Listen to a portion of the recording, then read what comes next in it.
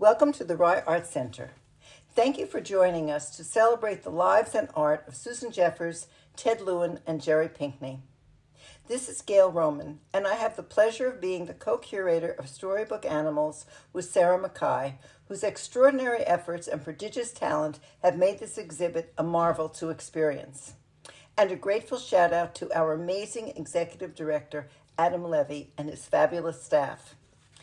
This exhibition is intended to highlight the natural affinity of children and animals as they share their life journeys through a world of possibilities. Children's illustrated literature has the power to inform, to inspire, to instruct, and to entertain in ways that are gentle and appealing. All these qualities are exemplified by these three titans of artistic and literary expression, Susan Jeffers, Ted Lewin, and Jerry Pinkney. They've shared their talent generously on many occasions with the Rye Art Center and the greater community. I will briefly introduce each artist and the speakers who will share thoughts and remembrances of them. Susan Jeffers holds a special place in the hearts of animal lovers, as shown in her many works that include, in particular, horses and dogs. Her pictorial descriptions of fairy tale princesses enliven the written and spoken word. We acknowledge and thank Allie Phillips, Susan's daughter, who is here with her family this afternoon. Here to speak about Susan are Rosemary Wells, noted author, and with her great friend Susan, collaborator on the Macduff books and Lassie Come Home, among others. Rosemary will be followed by Trish McGuire, a reading specialist and principal of Julian B. Curtis Elementary School in neighboring Greenwich, Connecticut. Trish will speak on the value of illustrated literature and how Susan's work fits this rubric. Chad Phillips will introduce himself and share his loving memories of Susan.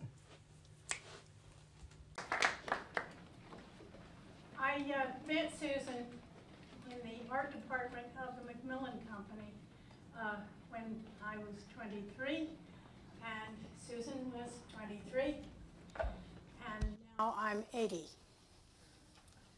Susan died 2 years ago. I don't think either of us ever imagined either of us would ever live so long, or that one of us would survive the other. But during those years, enormous numbers of decades through partners, husbands and children, parents, and all that goes on in one's life, we shared one thing that was just wonderful, and that was our books. When somebody speaks about an artist, if I'm a member of the audience, I want to learn something that I didn't know before. And I could give you a wonderful word salad about Susan. Word salads come easily to practiced speakers, but I'm not going to give you a word salad. I'm going to tell you something that you probably didn't know.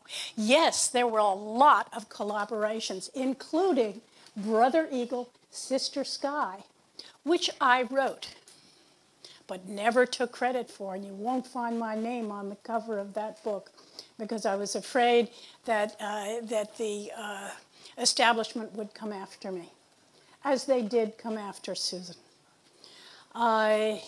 However, we had wonderful collaborations on books that I wrote and books that I helped her with. We had such different talents, and when I see Susan's beautiful artwork out there, gorgeous artwork, the horses and the Macduff books, I just gasp in memory, because she was so much better an artist than I was. She really was. She was trained at Pratt, and she had just graduated from Pratt when I met her in the Macmillan Company. I am an illustrator too, not just a writer, as you may know, a more conventional one, a funnier one. And I had an ability that Susan did not. And Susan had an ability that I certainly didn't have. Susan knew how to compose a picture, particularly a picture on the jacket or the cover of a book. She was absolutely fail-proof. She made each of her covers a poster. They are beautiful. They are absolutely gorgeous. She knew how to compose. She went to art school seriously for 4 years. I went to art school in Boston for 1 year. This was during the explosion of all abstract painting and Boston Museum School, which I didn't look into very carefully before I applied because I wanted the closest art school to Dartmouth College, where the man I was destined to marry and in love with was a senior. So I went to Boston Museum School and ran smack into all of these abstract artists. Now, Susan was trying to be a designer and was in exactly the right spot at Pratt. RISD would have been fine for her too. And I went, and on the day 5 of our school in Boston, the principal of our year said, okay, we have noticed something and we're going to divide the class. And the class was divided into those of us who loved to draw and were representative artists and those who wanted abstract. Now, abstract painting is something I have never for one moment in my life ever understood. We were sent to the basement, where we learned anatomy, perspective, etching, lithography, aquatint, all these wonderful techniques that had gone before us. And I was very happy there, as were most of my mates who were representative artists. And we were. I left after a year because I didn't see much of a future at that school. Nonetheless, Susan learned all kinds of things in art school that I simply didn't know. And during our lives together, she tried teaching me these things. And because naturally I was not that kind of an artist, I was not the artist, I didn't have the talent Susan had, it came in difficulty to me. But nonetheless, I learned from Susan how to compose a picture on a page. And I have never forgotten it. And to her, I am endlessly grateful. What I could do that Susan had no clue how to do was tell a story. I am a natural narrative artist.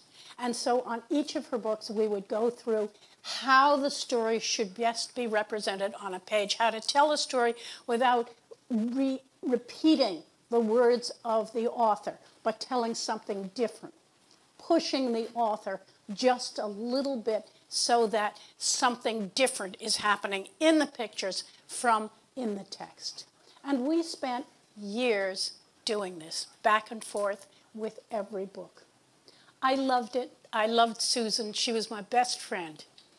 And I cannot believe that she is not here today. If Susan were here today, her love of animals would have and did inspire me to do this. Normally I wouldn't do this, but I am doing this because we live in the middle of terrible climate change, and as we all have seen on television with the dreadful pictures of what's happening in Florida, we live in a time where people and animals suffer terribly. So, if you'll forgive my consulting my iPhone for, yes, for the names, yes. I have in this envelope about 6 or 7 original G. Clay prints from the Macduff books. They are very rare because Susan signed them. Now, I can sign them too for anybody who would like one. And God willing, unless my car goes off the road, I will be able to sign these for you if you want one. The holidays are coming up. All I ask, and all Susan would ask, is that you make a significant contribution, the best you can afford, which of course is tax deductible, to the following institutions on my iPad, which you can easily get. They are the Gulf Coast Humane Society, Orange County Animal Shelter in Orlando, Animal Welfare League in Charlotte, anybody who wants the list of these can find them under the AKC Reunite email. And you can also, if you forget all about it, you can email me. You can find me on my website, and you can easily email me there. I brought these along in case somebody would like one. You may have it. Just help those animals out, and Susan will be in heaven, your friend forever. This is what she would like. After the speeches are over, I'll be in the reception area. I have a few with me. I have a bunch more. We have only 20 signed pictures that Susan signed. And of course, I can personalize them and sign them too. I have no intention of falling off the twig this month.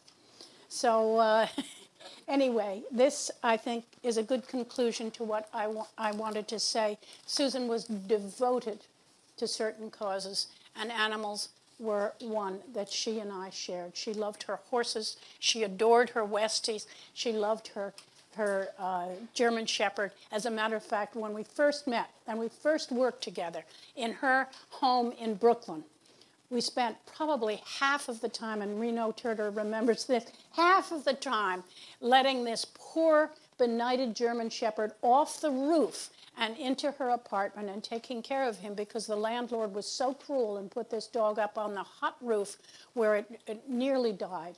And we rescued that shepherd. And that was a bond that never dissolved. So in Susan's memory, let's help those dogs down in Florida, dogs and cats and horses, I'm sure, who have suffered. And let us look carefully at her beautiful artwork. I don't believe there is any illustrator in our time who has ever illustrated horses as beautifully as she did, or for that matter, West Highland White Terriers. So thank you very much for your attention, and I will see you out in the ring.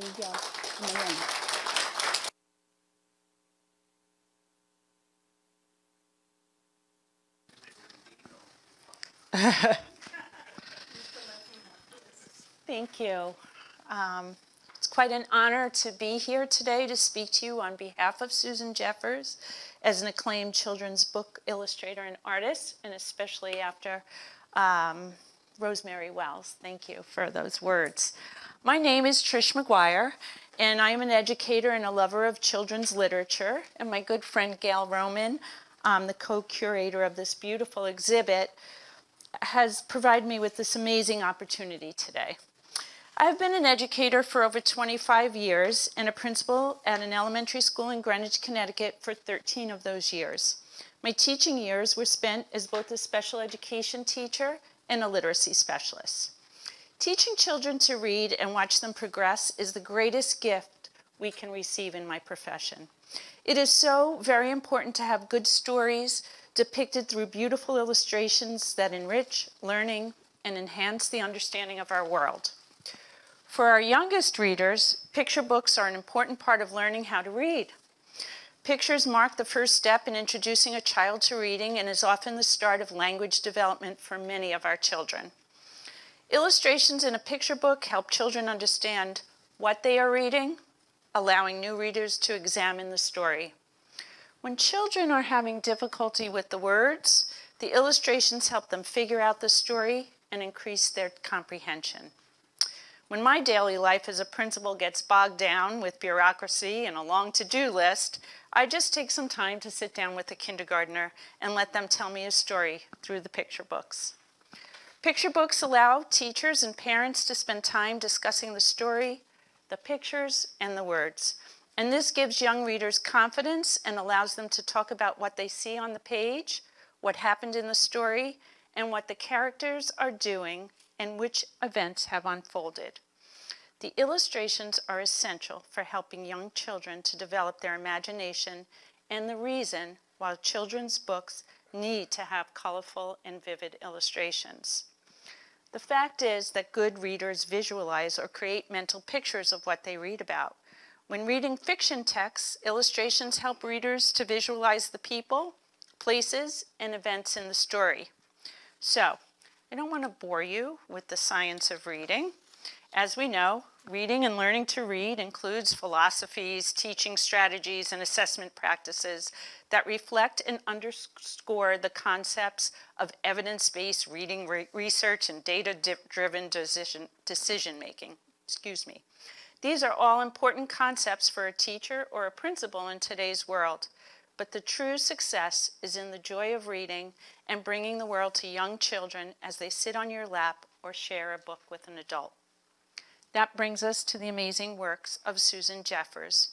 Susan Jeffers, an illustrator who has the reputation to bring the natural world to children through her art and portraiture, delivered the gift of reading enjoyment to children across the world. Her illustrations have brought simple joys to life, such as in The Adventures of the Endearing Character Macduff and Love Songs of Little Bear. She captured nature's amazing beauty and splendor in books such as the Abbey Award-winning Brother Eagle, Sister Sky. Susan is the illustrator of distinguished picture books such as Three Jovial Huntsmen, a Caldecott Honor Book, and Robert Frost's Stopping by Woods on a Snowy Evening. My personal favorites include The Magic of the Nutcracker, The 12 Days of Christmas, and Jingle Bells. Susan's personal note in the back of her book, The Nutcracker, states that she wanted to create a book to speak to the child. Well, the magnificent depiction of Marie, the Mouse King, and the Prince brings the traditional ballet to life in her book. It has truly served to help many children understand the ballet. And there is no mention of Susan Jeffers without mentioning her love of horses, depicted in My Pony, What's Your Favorite Animal, Black Beauty, or My Chincoteague Pony, which was based on an incident that Jeffers witnessed when she went to Chincoteague Island for Pony Penning Day auction. The lovely illustrations capture the characters' love of horses, the beauty of the ponies, and the excitement of the roundup by the saltwater cowboys of the volunteer fire department. Susan, thank you for sharing your lifelong love of horses, nature, and stories. Thank you for helping children discover and adults rediscover nature through your gorgeous picture books packed with beautiful, full-color illustrations.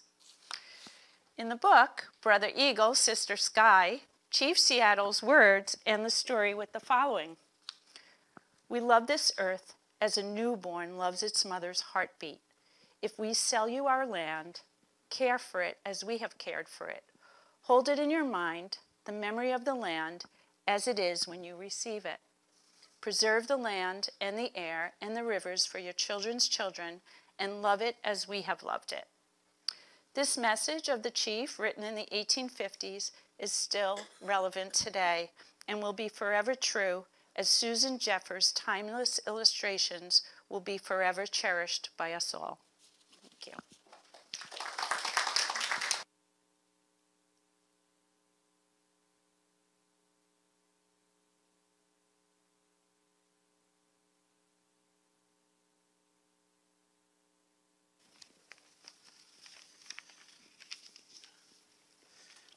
Chad Phillips is Susan's son-in-law, and my wife Allie, her daughter, is right here in front. Over the last couple of years, after Susan passed, Allie and I have had the pleasure of sorting through Susan's lifetime of work. Everything from college paintings to sketchbooks, from her travels to portraits and still life paintings. Of course, all of her illustrations that everybody's familiar with. But it has been a lot to process and at times very emotional, especially for Allie. But you really start to understand what a lifetime of this pursuit looks like. The arts often have a mystique of talent handed down from the ether, but there are actually years of work honing a craft. A real grind and discipline involved, just like any other worthwhile pursuit. Even when she wasn't working on a book, Susan would attend painting classes or travel to places such as Gloucester, which she loved, to paint the boats and the life around the sea town. There are sketches of people that happen to be sitting around her and random things such as conferences or classes. We found brochures and flyers from events that she was at, that on the back you turn it over and there's little sketches of just whoever happened to be sitting around her, and it was just something that she always seemed to be doing and studying and honing. Even some of my favorite paintings are not one that I think anybody has really seen, ones that were just studies done around, even just around her neighborhood where she lived in the forest, especially ones that are more even impressionistic, that are just incredible light of that's filtering through snow-covered trees. I'm sure this kind of work ethic can be said for the other artists that we're honoring here today. But it's such a great example, especially for kids, to see these works today, especially in a time when all of our attention spans are getting shorter and shorter. These great pursuits take time and focus. Most can only achieve through putting in the work every day. On top of working at her art, Susan spent a lot of time with animals, obviously, and in particular horses that everybody's talked about. But I was honored to be involved at least just a little bit in some of the last few books that she worked on. And I'll always cherish the times that we sat down together and to look at some of what she was working on and have our own little critiques, whether it was a book that she was working on or just a personal painting that she was working on. I love discussing just even the typeface on the cover of a book, or whether it had too much glitter. I said shimmer, not sparkle. Just kidding. But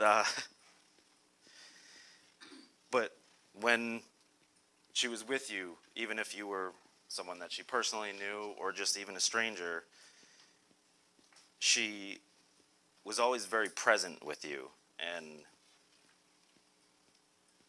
she took the time, if she was just signing your book, or even, I remember, I forget if it was at Thanksgiving or Christmas, a fan called last minute and they were going to their relative's house who lived nearby and wanted an autograph of a book. And it was, in the middle of a Thanksgiving dinner or something, and it was like, hey, come on in and like have a piece of pie and chat for a few minutes. But she was always just very generous with her time and her attention, and she wasn't trying to run off and do something else. She would sit there and talk to you and look at you and ask questions more of you, even if it was somebody who wanted to see her and talk to her. She was always asking the questions, and she was a true seeker, and it was just a great example, and it wasn't something that she was trying to preach or show people that she was like that. It was very quiet, and almost you didn't realize that it was happening. And I didn't even until years after I knew her and kind of said, it's just, why is it wonderful to be with her and have these little conversations? And it was that she was always very present.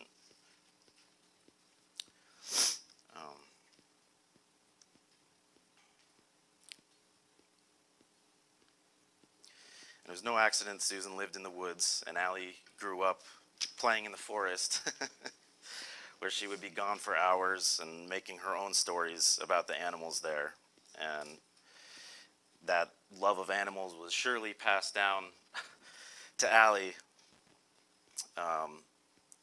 which, if anyone has visited our home, can attest to, because we have a zoo of our own with dogs and rats and birds and a lizard and 3 kids somewhere around here. But the other artist work that's here today is exemplary of the same work ethic, I'm sure, because you can't achieve the things that they've achieved through just sheer luck, or nobody's born with these kind of talents. They might have a little bit of a head start, but it's a lifetime of working.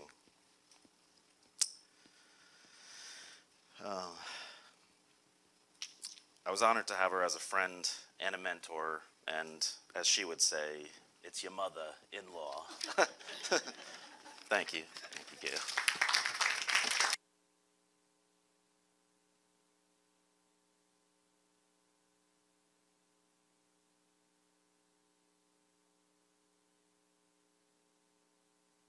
In the gallery. We turn now to Ted Lewin, who with his wife Betsy, who's here today, literally traveled the world seeking adventure and recording native wildlife and indigenous people. These form the narrative and pictorial basis of his many works.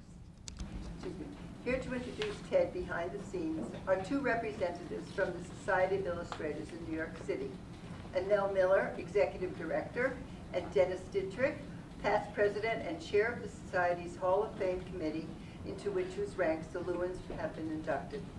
Following their video presentation, we are honored to call on Betsy Lewin, a beloved children's book illustrator and author, as you will see, a constant companion and collaborator on their travels and publications. Annelle and Dennis?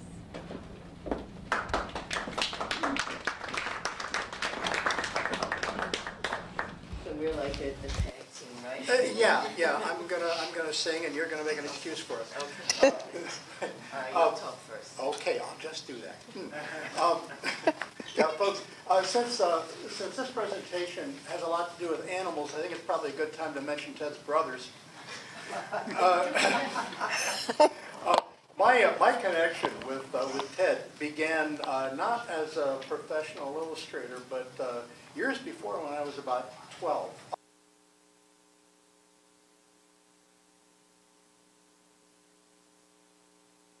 I used to go to the Union Hall to watch the inimitable Mark Lewin wrestle.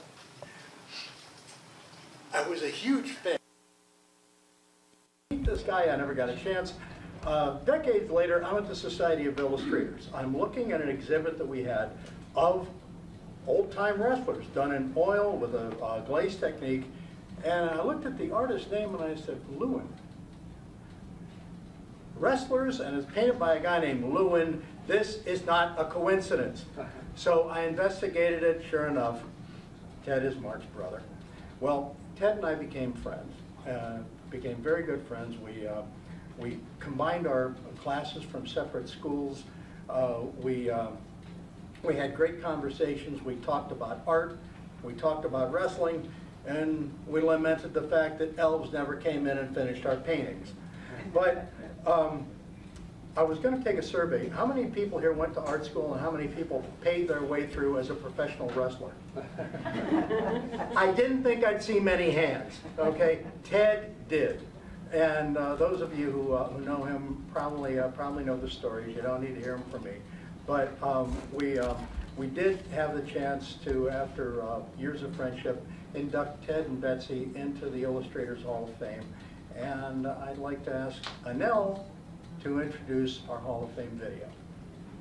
So, thank you. You talk now. Yes, now I'll talk. Thank you. It's really an honor for us to be here today to speak about and to show you this video that we put together when Ted and Betsy were inducted into the Hall of Fame in 2015. But I would be remiss if I didn't just honor Jerry Pinkney as well, who we all have loved for many, many, many years, and as well as Susan Jeffers, who has always been a part of the Society of Illustrators original art exhibition, as you well know.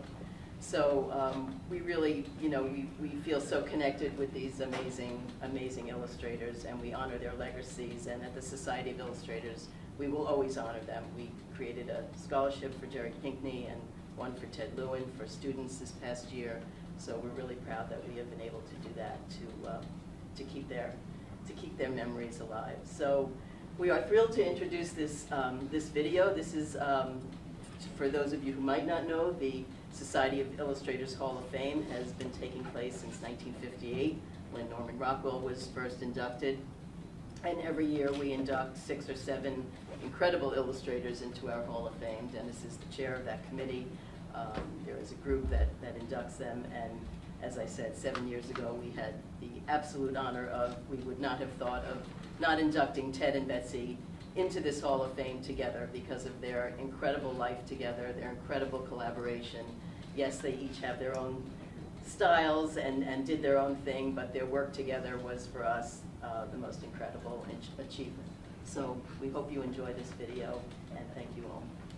Thank you for having us. Roll tape.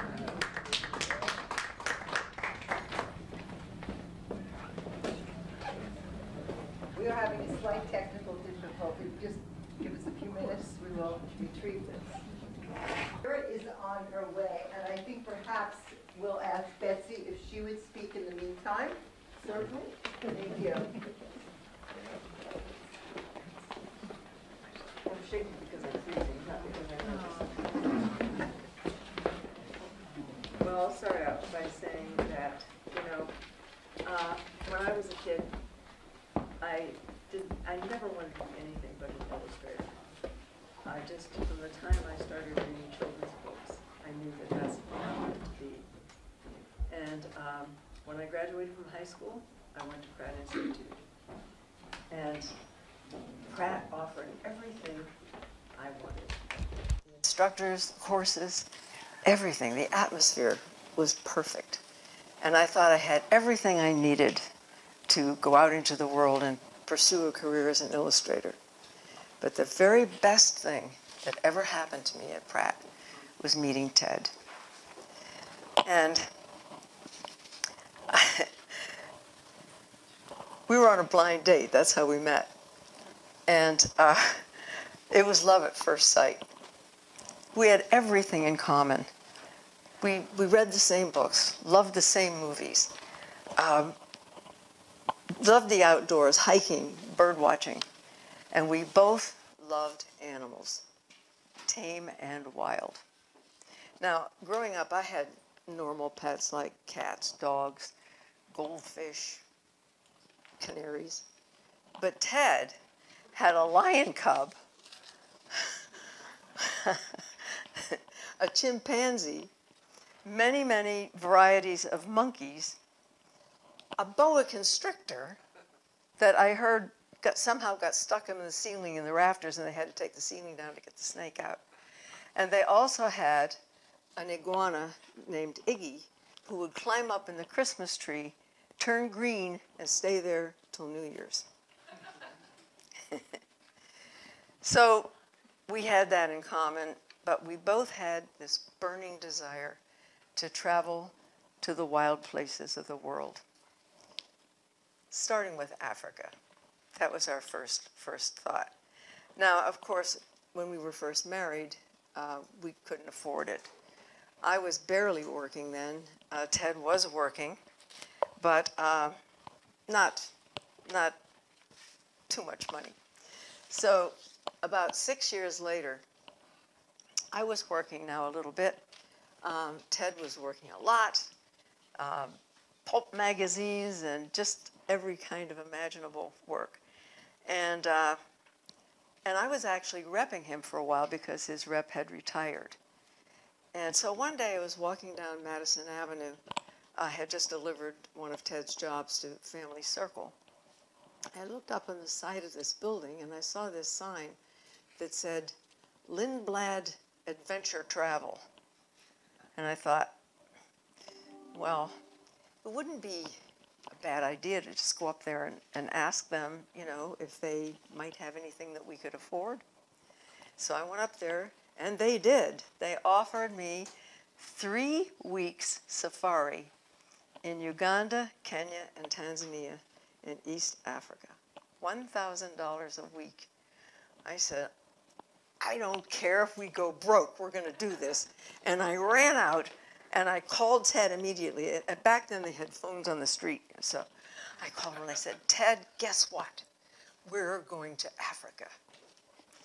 And that was the beginning of 50 years of travel. It really fulfilled a dream. We traveled through 6 continents and produced between the two of us, I think, around 24 books. Most of them were Ted's. Some of them were our collaborations together, and a few of them were mine. And, it's funny. when I started out, I loved my style. I loved my loose, kind of cartoony drawing, and I could draw out of my head. But I adored Ted's art, and I was so envious of it. The warmth, the sense of place, just everything about it was so engrossing. And, you know, I just sort of I wasn't doing very well taking my portfolio around, and I told Ted, I don't think I can do this. And he was so encouraging and so helpful. And just keep at it. You just got to keep at it. You know, don't give up. And it was really funny because we each had our little special things. Like I could draw out of my head, and Ted couldn't. He had to have reference or a model in front of him. So we were kind of helpful to each other. When I was working, I might call him and say, hey, Ted, come down. Can you come down here and help me? And he would come down to my studio, and I would say, can you help me put this table on the floor? It's not, I just had no perspective ability. So he would set that table right. And then another time, he would call me up to his studio, and he'd say, hey, Bets, can you come up here and help me with something? Yeah, sure.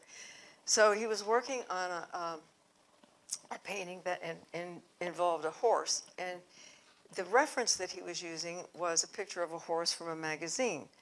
But there was a little square tab of an advertisement covering one of the horse's hind legs. He said, I've been trying all, I can't draw it. Can you help me out? Sure. Boom, boom, horse's leg. And it was, he said it was the thing that saved our marriages. Our lives, our styles were so different.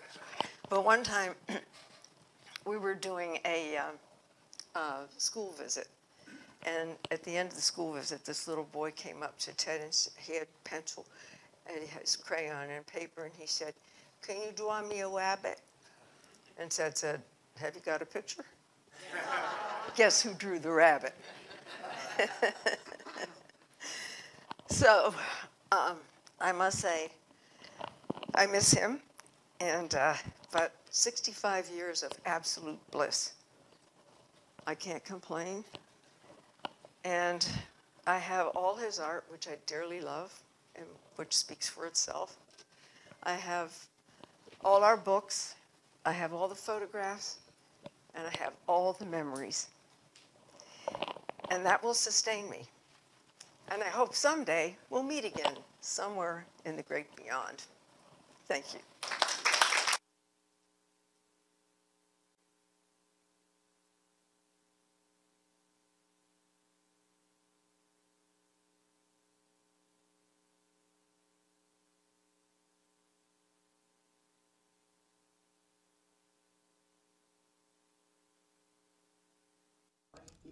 Going in a teepee 125 miles above the Arctic Circle, to running into a mother grizzly bear and her 2 half-grown cubs in Denali National Park.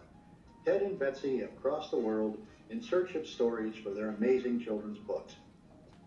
Not every trip has been dangerous, but there have been enough scary moments to give an editor chills. Their first collaboration, Gorilla Walk, took them to Uganda in search of the mountain gorilla. They'd been wanting to make the trip for years, but Uganda had been engaged in an off-and-on civil war seemingly forever.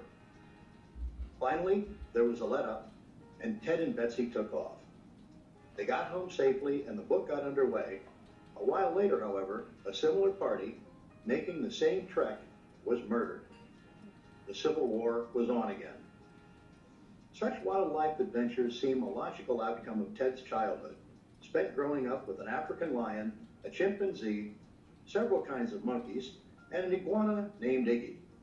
When he was 17, Ted became a professional wrestler to help pay his tuition at Pratt. Betsy's childhood pets were more tame, a dog named Trippy and a cat named Ajax. But unknown to each other in their childhoods, each was reading I Married Adventure by Oza Johnson. Equally enthralled with Oza and her husband Martin's exotic adventures with rhinos, pygmies, and even the gorillas, Betsy was already dreaming of seeing the world in the wild someday herself. Betsy seems to have been destined for a career in children's books from the start. Weaned on Babar, Uncle Remus, Robin Hood, and Winnie the Pooh. Always an artist, her heroes were Ernest Shepard, A.B. Frost, and Beatrix Potter. After graduating from Pratt Institute, where she studied illustration, she designed greeting cards, then began to write and illustrate stories for children's magazines. When an editor at Dodd Mead and Company asked her to expand one of those stories into a picture book, Betsy had come home. Ted also studied illustration at Pratt, as he became familiar with painters like Velázquez, Homer, Sargent, Aikens, and the Ashcan School. He started a series of portraits of the boys, as pro wrestlers called themselves. He painted them not just in the ring, but in the dressing room. Not surprisingly, one of the first jobs he landed after graduation was with Joe Weider's Boxing and Wrestling magazine. When Betsy was a sophomore at Pratt, she was introduced to Ted, who claims he won her heart with pictures of his pet chimp and lion cub. They started going everywhere together, even to wrestling matches. One of Ted's classmates had gotten a job as art director of a men's magazine, and suddenly Ted was flush with work. Using his brothers and Betsy as models, he painted Betsy being attacked by everything from a rogue mongoose to a pirate of the Sulu Seas. His brother Mark fended off alligators with a bowie knife and made a great Nazi being shot in the stomach. Betsy took pictures of Ted himself as a Comanche warrior, an evil Arab, and a captain going down with a sinking ship. In 1963, 6 years after they met, they were married. Soon they began their travels, which have spanned 6 continents over the past 40 years. Ted was working for magazines and Reader's Digest condensed books when he met an agent, Elizabeth Armstrong, who was interested in representing him. At the time, there was a lot of federal money in education, and Elizabeth was able to get Ted a number of full-color textbook illustration jobs, but she didn't think the money was good enough in children's trade books, so she never approached their publishers.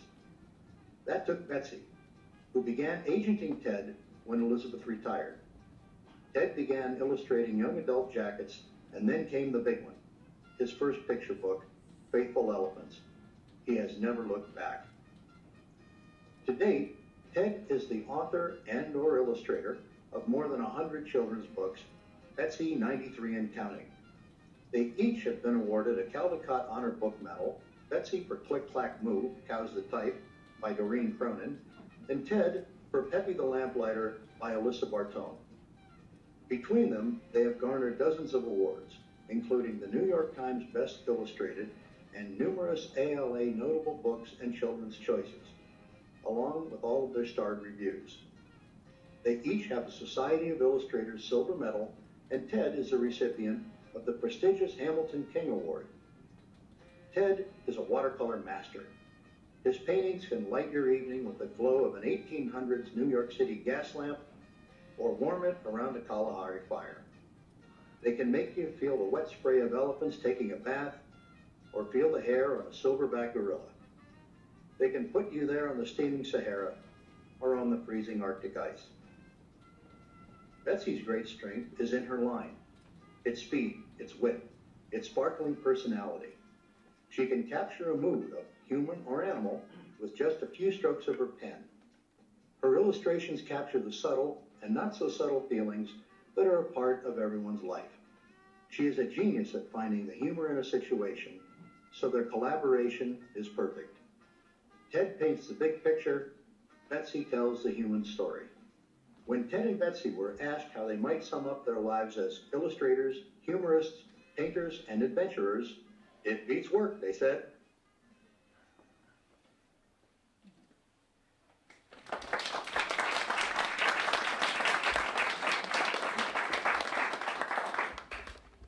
Wow.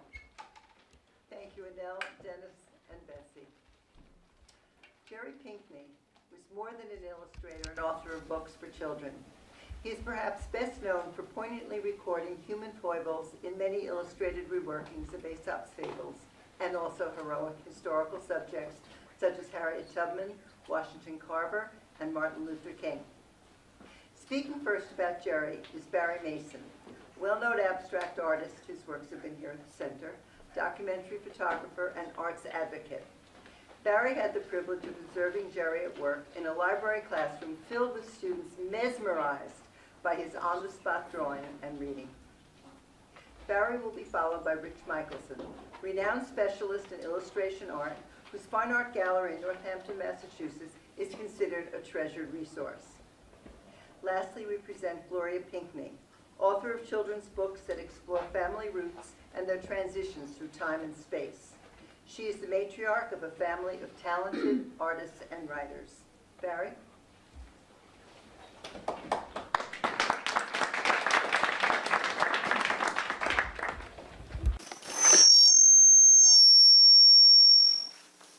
It's good. I hope it wasn't me. Anyway, good afternoon, everyone. My name is Barry Mason again, and I'll be speaking about Jerry Pinckney, who is, I would say one of the greatest illustrators, of our time, everything. And so I guess starting out, what does, an abstract artist have in common with an illustrator? None, and then a lot. None in a sense because I'm an abstract painter, a lot being we're still artists. And Jerry Pinckney was a great, great artist, a great draftsman, a great human, just a great person. I got a chance to meet Jerry in 2014 at the Horseman School where I work as a professional photographer for the school. And so here, his work's on exhibit. And as you can see, here this is in the Fisher Gallery. And he's, talking to the young kids there about his art. Hopefully I have this going correctly here. And it's not only did he talk to the middle school kids and upper school kids, but he also was invited to speak with the lower division kids. And the lower division basically goes from, I would say, first grade, hopefully I got that right, till 5th grade. And then the upper school goes from middle school from 6th to 8th grade and upper school from 9th to 12th grade. And so here at the lower division, they actually got a chance to not only see him, where he talked to them, but as well, he drew pictures as here you can see him drawing a picture or sketching a picture of a rabbit here. And although he's basically always worked in watercolor for the most part, but here he's used soft pastels as his tool for the kids being, it's more immediate for what he was trying to do and trying to say. And so there's a picture of him holding the chalk. And here going back to the Fisher Gallery where his example of, showing the kids the books that he's, created, some of them as well as the fine work behind him. He was just and it goes not only with what, of Jerry Pinckney, but everyone that spoke so far about how talented and how skilled and how relentless all these artists have worked. And Jerry, with no exception, was a craftsman at what he did. And watercolor is not an easy thing to work with. You do have to really, it's not like one you studied on Monday and you're perfectionist on Tuesday or by the end of the week. It's years and years and years of practice. And even as an educator myself, I always teach my students that you got to constantly work at it, whether you be an artist, a lawyer, a chef, the videographers in the back there. You have to work at your craft, and day in and day out. And Jerry worked at his craft day in and day out. Here, back to the lower division where he's, read one of the books to, the students there. And with all the students, they would ask questions to him, for whatever it is that would cross their mind. And everybody knows if you've been around little kids, some of the things that come up, that they'll ask you out of the blue that will really take you off guard.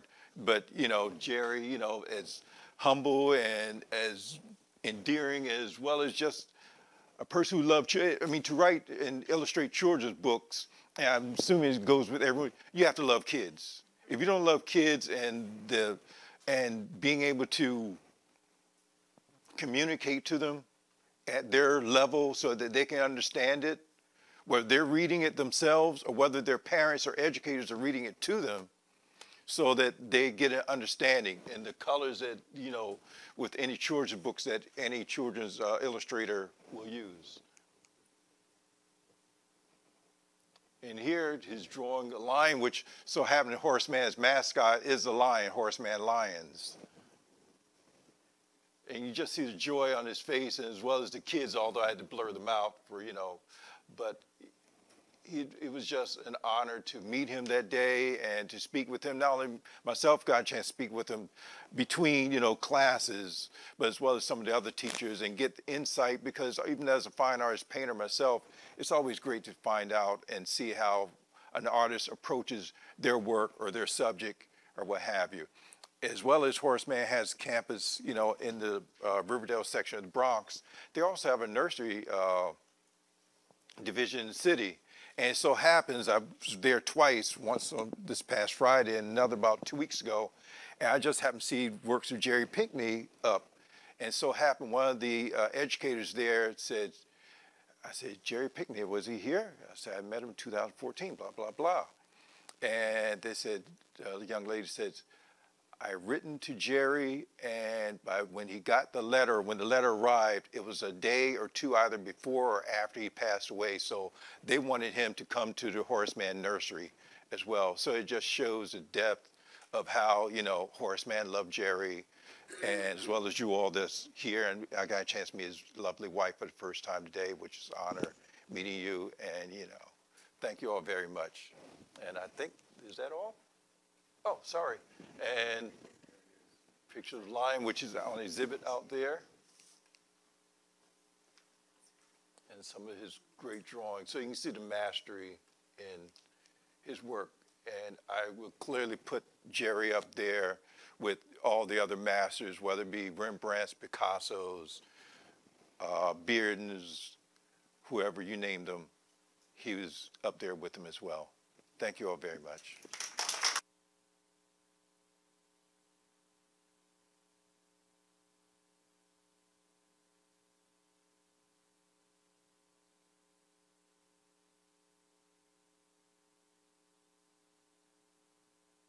Hello, good to see you. How's that? Too much? Too little? Hi, Gloria. So, I think we're going to put up a picture in a moment, but I'm just going to talk for a couple of minutes. I actually wrote a nice speech, but you're not going to hear it, because on my way down, driving down, I said, I've got some lovely video of Jerry speaking. And why should y'all happen to listen to me when you can hear some of him? So I called the gallery, and they sent me down some little clips of Jerry. So you get to hear from him himself. I think that'll be more fun. But I do promise you, I did write something nice. So if I were going to mention all of Jerry's awards, we'd be here for hours and hours and hours. I'm going to go really quick through a few of them because I should. He is the first black artist to win a Caldecott Medal on as a single artist. He also has 5 Caldecott honors. I think 5 Coretta Scott King medals, another 5 honors. Some people actually think it's called the Coretta Scott King Jerry Pinkney Award. I think he has won it so often. A Boston Hornbook Award. He was the United States nominee for the Hans Christian Andersen Illustration Award. The Society of Illustrators 4 gold medals, silver, and their Lifetime Achievement Award also. Also elected into the Hall of Fame. The Laura Ingalls Wilder Medal for substantial and lasting contribution to children's literature. The Virginia Hamilton Award for Lifetime Achievement. And the first artist to have a full-scale retrospective at the single artist at the Philadelphia Museum of Art, single living artist. Beyond all that, I think that the most important thing to know about Jerry is he was literally the nicest person I ever met in my life. I represent probably over 200 artists, and well, you know, you have to be a bit of a psychiatrist. And a lot of them have become good friends. Some of them are nice. But even if this room were filled with all the artists I represent, I would say that Jerry Pinkney is the nicest person I've ever met in my life. And I have the honor of being in a gallery that always has his art on the walls. And I cannot tell you how often, every day, people don't only come up and look at the artwork, but they make a point of coming up to me and telling me how he influenced them in their life. And he did the same for me. You know, I think I'm a kinder person after meeting Jerry. I think I'm a more patient person after meeting Jerry. And I hear young illustrators all the time tell me, somebody told me just the other day that they went to their, years back, they went to their very first children's book convention.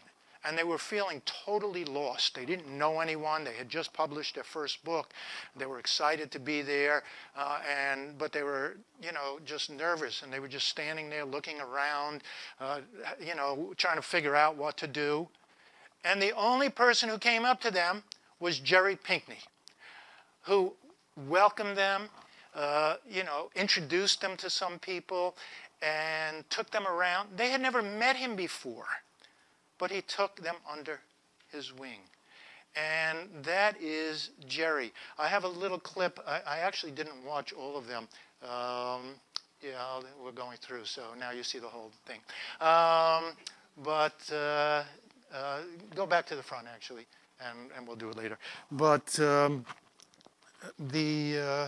where was I? I got distracted. But, you know, Jerry, and you'll hear him talk a little bit about this, as important as the artwork was to him, the community was as important. And he created a community wherever he went. And he would come to our shows every year at the gallery. He didn't need to be there. You know, I mean, a couple of times he needed to be there because he was being honored.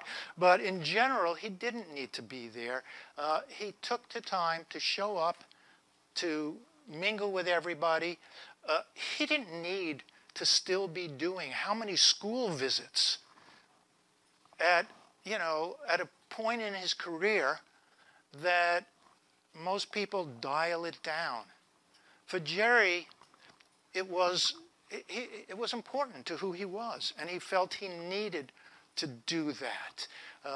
There was never any attitude. It was never, I'm Jerry Pinkney, who are you? It was, who are you? I'm Jerry Pinkney. And, you know, he was an amazing, amazing man. You'll see soon that his wife is also equally amazing. One of the sad, I was just thinking about this, one of the only sad thing in my life was Jerry and I never got to do a book together. And I wish we had. In fact, you might not remember this, Gloria. You came up to me at a book, we were doing a book festival a few years back, and you were looking through my books, and you said, how come you do a book with E.B. Lewis, and you're doing a book with Eric Velasquez? How come you never done a book with Jerry? And I said, my dream in life is to do a book with Jerry. But I would never ask him. I would, you know, first of all, I wouldn't ask one of my artists to illustrate one of my books, because that puts them in a funny position. You know, what if they don't want to? Also, you know, he's Jerry Pinkney. Even when we were friends, he was still Jerry Pinkney. You don't approach him. But you gave me the courage to do so, and I sent Jerry a manuscript, and he read it, and he called me. He said, I would love to do this. I really like it. He said, but more importantly, and I don't know that I've ever told you that, he said, Gloria read it, and she said, you should do it. And I thank you. Unfortunately, it won't happen. We lost Jerry. I had no idea how ill he was. We were planning a show, and he called me and to talk about the show. And I only found out later that he called me from the hospital. And he was talking about what we were going to, exhibit, what he was going to bring by. I had no idea he was in the hospital. Later in the day, I happened to be on the phone with Brian Collier, another great illustrator who Jerry influenced, when I got a call, and it said Jerry Pinkney on my phone, and I said to Brian, I'd love to talk to you, but hey, Jerry's on the phone.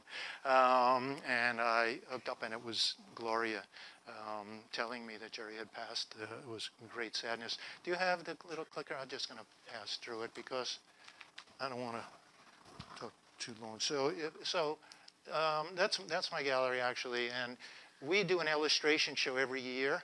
And I just added this because, you see Jerry and Gloria there. This is Julius Lester also, who works with Gloria. This is a who's who of illustrators. And you probably, I'm not going to bother going through everyone, but they're all there. We do this every year. This is a year that Jerry got an award. There's Mo Willems at the far end. I thought Barbara McClintock was going to be here because her work's there, so they put in a little picture of her peeking over the shoulder. Everybody wants to be in the picture with Jerry.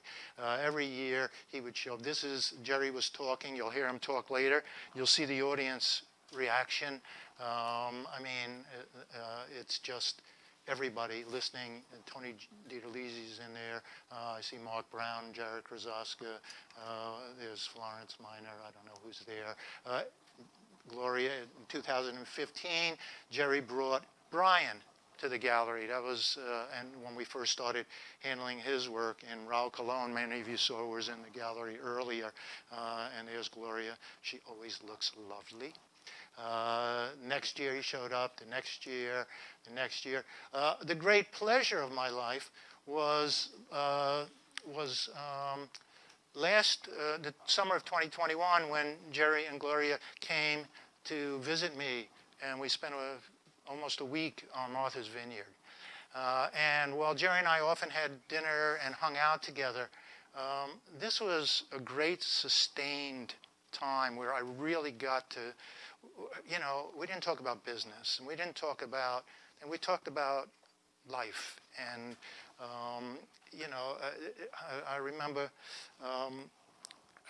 you and Jerry had gone out to eat, and you weren't sure how to get back to your place, and I said I would come and draw you back. And this is just an example of who Jerry is and who Gloria is. So at the kind of time when a normal couple would be done eating dinner, I went to see them to walk them back. And Jerry was deep in conversation with the waitress and asking her questions about her life and talking. I went back to my cottage. I showed up 45 minutes later, still in conversation. Everybody was important to Jerry and to Gloria. Walking around the town with you all, it was amazing to me how many people you all reached out to, and got to know. And we don't do that. We're all in a hurry. We're walking, right? You got to get someplace. They walk, and if somebody passes, they say hi. It's just lovely. There they are with me and my wife in front of our cottage. I love this picture, the two of them. Isn't that absolutely gorgeous?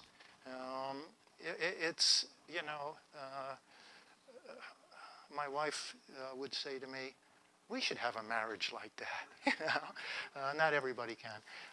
So this is, how do I do this, or can you do it? Give you Jerry Pinkney.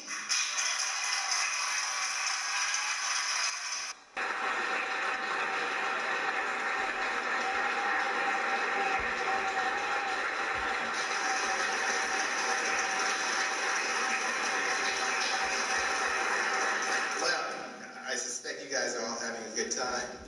I am. The interesting thing is that I've been to these events a couple times, I think, and Rich has this way of after the event taking photographs, and I've always been in them. It was kind of weird because I wasn't in the exhibition, but there I was smiling, drinking wine and having a good time. And he's right, he's been after me for a while. And I think there are two factors here that are both, I think, equally important. One is I wasn't sure about how to handle this body of work. And I certainly wanted it, wherever it was going to go, that I felt that the person on the other end exhibiting it and putting the work out there had to have a similar passion. And I hadn't found that over the years. And I might have been just a little gun shy, because I did a few galleries, they've been okay, but I wanted something more. And I think it was about matching what I was beginning to think about myself. And I say beginning to think about myself. And there was I came up with some work. No, we met at the Norman Rockwell. We had dinner there, exactly. And through the conversation, there was something starting to happen. Something that started to make me feel good and better. Then it was a trip up to visit with some work, and then again another lunch. We do a lot of that kind of stuff, eating.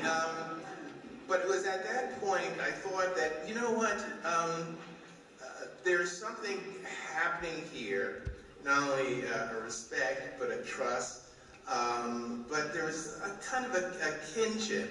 And a lot of the story, the conversation was about stories about each other. And I thought, you know, this guy is not only interested in the work, but he's also interested in me. And I think that did it. So I want to, first of all, he said some nice things about me, so I wanted to put it in. But more, I wanted to show that Jerry came up to give a talk about himself. And he spent his time talking about me, gallery. If this went on, you would hear him give a little story about almost every illustrator he saw in the audience.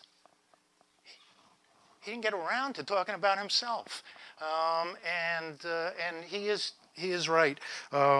Because of my gallery, I get inundated all the time with illustrators, etc. And it's hard to... Jerry is the only person that I can think of that I actively pursued. And it took years. And it wasn't about the art. It was only when we became friends. And that was what was important to him. The next one's just a minute, and then we're going to...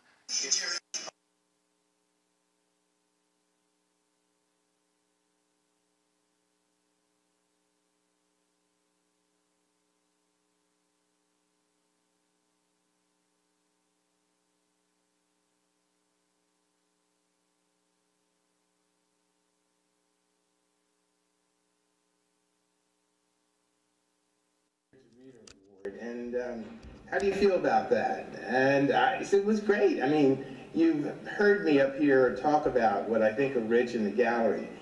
So I was thinking about my remarks, and I couldn't get away from the cliche of the metaphor of icing on the cake.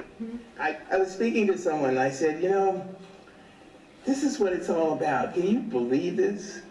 This is community. And they said, well, really, it's about the art. And I thought, whoa, wait a minute. Isn't that, it's all of that?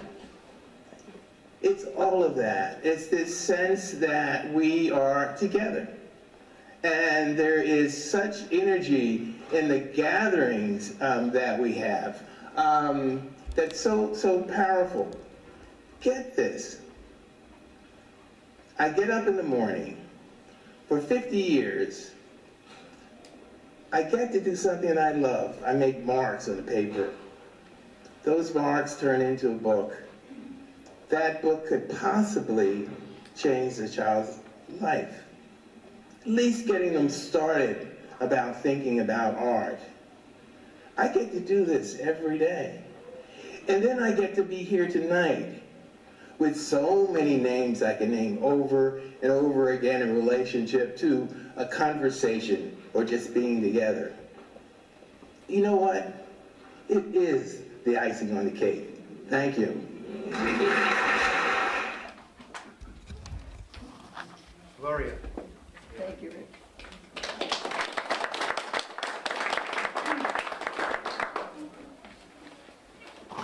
Well, hello, everybody. As you know, I'm Gloria Jean Pinckney, and Jerry Pinckney was my love, and I was his love. Jerry and I were together 64 years. That's a long time. We were married 61, and we dated 3 years in high school. I'd like to tell you a few things that no one has mentioned, all right, since you've heard a lot of the same things over and over again. Certainly, he was a great guy. He was a wonderful human being. He loved people. He loved children. He loved communicating. He loved being able to contribute. But no one mentioned his struggle. Jerry had dyslexia, serious dyslexia. When he was in school, he didn't know how to read when the other children knew how to read. They put him in special classes. And unfortunately, in those years, no one understood dyslexia. And they'd put him in a special class where children were acting out. And he would just sit there and watch all of this. He didn't participate and wonder why he was there. I'm going to back up and tell you a little bit about his mother.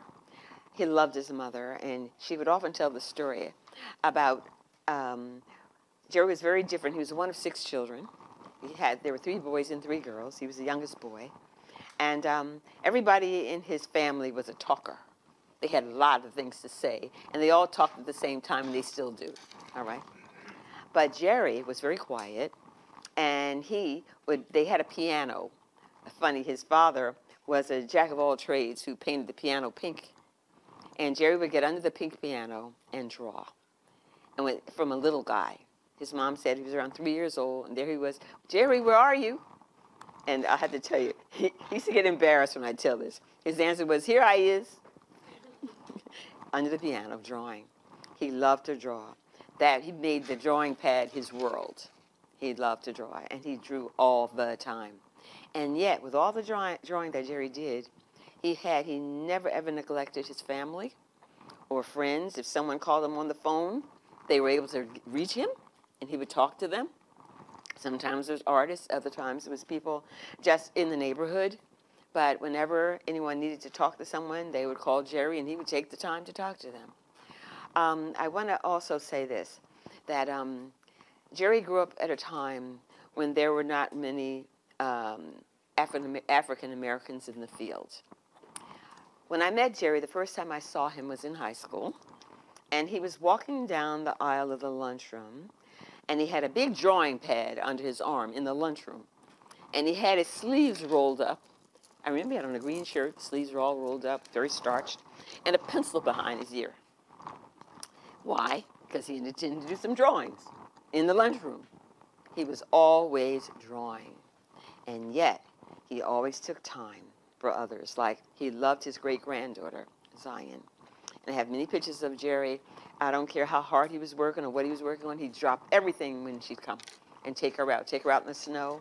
There are many pictures of him pulling her around in the snow. They had a beautiful, beautiful relationship, and of course she's missing him, and I'm missing him. Now I want to say this, that when Jerry was in the hospital, the 2 of us had been working on his memoir. He'd have several people before me trying to put together his memoir, but no one was able to capture his voice. So finally one day I said, why don't I try? So we sat down for a year working on his memoir. We finished it in the hospital. It'll be out. It'll be in the stores in January. The title is called Just Jerry. I feel very pleased to say that I came up with the title. And the editors were not pleased with this title, but I knew it was the right title, and I had to do something. I had to demonstrate why. When Jerry took me to meet his mother when I was 15 years old, I asked his mother why, out of her 6 children, was Jerry the only one who didn't have a formal name or a middle name. Her reply was, just Jerry's enough. He's going to make something of that name. Was she ever right? She lived to see that happen. And that is a beautiful thing. And so did his dad. Jerry's main concern, besides making art, was to talk to children who have learning disabilities. That's something no one talked about, learning disabilities. that no matter how difficult it is for you, no matter what a difficult time he had reading, that you should never give up and keep trying. Jerry had a library, over 1,000 books. I'm trying to figure out now what to do about all these books that he has. Everywhere you look, there are books, because he loved to read. And it would take him a long time to read. He'd have to read things over and over again because that dyslexia was something that really plagued him all of his life. And it's interesting because I came across one of his journals today. And I was reading it, and there were so many misspellings in that book. I have to really study it, see what he was saying, because he still was having that problem. But yet, when he would go out to communicate, and make a speech, he didn't have that difficulty at all. Why? Because he spoke from the heart. Everything he did was from the heart. I called the hospital recently because when Jerry went in, I had no idea that he would never come out. However, he did say to me, I think I'm going to be here a long time. He did say that. And he was drawing in the hospital. Somehow his doctor never saw him drawing. And what happened is, I wanted to find out a little more about his passing. So I called the hospital, and the doctor called me back. She had no idea he was an artist. He never mentioned it to anyone. How could that be? He was so humble. Jerry won so many awards. You know where Jerry's awards are? In a trunk. He packed them all away in a trunk. Isn't that something? Now, I won a few awards, too, with my writing. And I decided that I would put mine in the trunk. Then I decided to pull mine out because I don't have that many and put them on the wall. That his are in the trunk. That's how humble he was. He had so much humility, but yet he wanted to leave a legacy. And he told me that. But the legacy that he wanted to leave was that no matter how difficult life is, or whatever your challenges are, you can still be successful. When Jerry was in high school and knew that he wanted to be an artist, his teacher, and he was an A student. Matter of fact, he was an A student with wings. He was so proud of that. His teacher had, the city of Philadelphia was giving out 3 scholarships that year. His teacher decided not to give any of the application blanks to the black students. He was a wonderful teacher, but he didn't think that they would be able to make a living. Mr. Pinckney, Mr. Jerry Pinckney, went downstairs to the counselor's office and got those forms, gave one to his best friend, and the 2 of them won scholarships to Philadelphia College of Art. Yes, he did that on his own. And I'm so pleased to say that Jerry has a painting hanging in the Philadelphia Museum of Art. One of his paintings is there. He had a lot of beautiful things happening, like he was also a NASA artist at one point, and he has artwork hanging in the museum, in the Air and Space Museum, okay? And I believe it's not in Washington, but yeah. And he also got to be an artist for the White House. And we were very privileged to spend time with Laura Bush. And if any of you would like to see some really good interviews of Jerry, you can go online. There are so many there, so many interviews. And I am a writer of spiritual works, all right?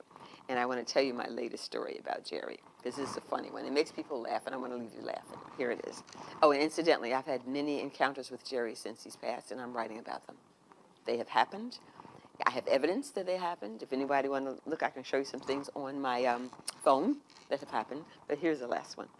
I was with a family in Atlantic City, New Jersey. And why there? Because they're in Philly, and we could meet.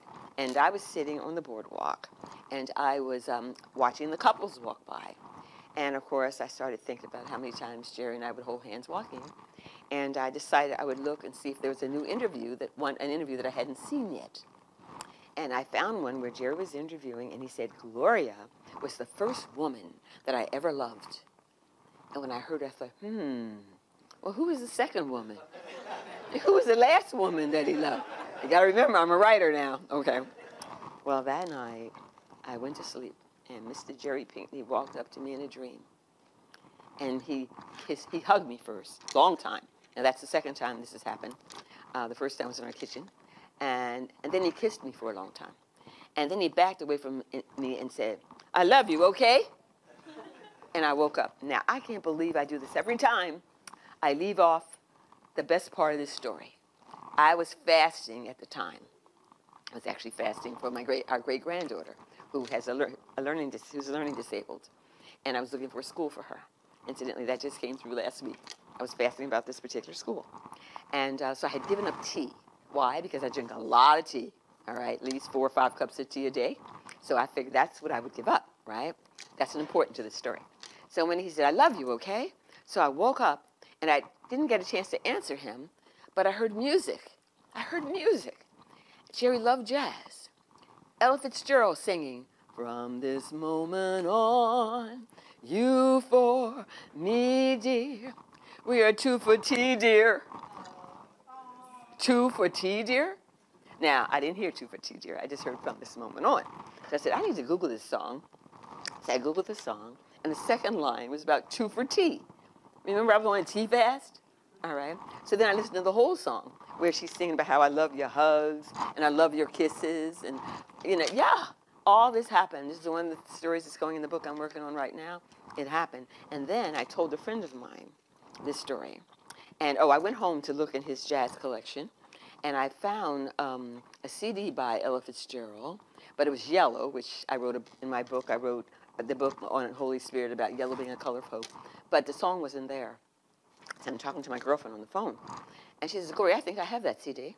Well, she found it. And she brought it to me. It's a pink CD, P-I-N-K, like P-I-N-K-N-E-Y, all right? Not only is the cover pink, the inside, the CD itself is pink. And what's the first song on it? From This Moment On. And what's right here? Wow, I just dropped it. I didn't put this here. Okay. I write about signs, wonders, and miracles. Here's a pink paperclip. Glad I told you that story. Thank you for listening.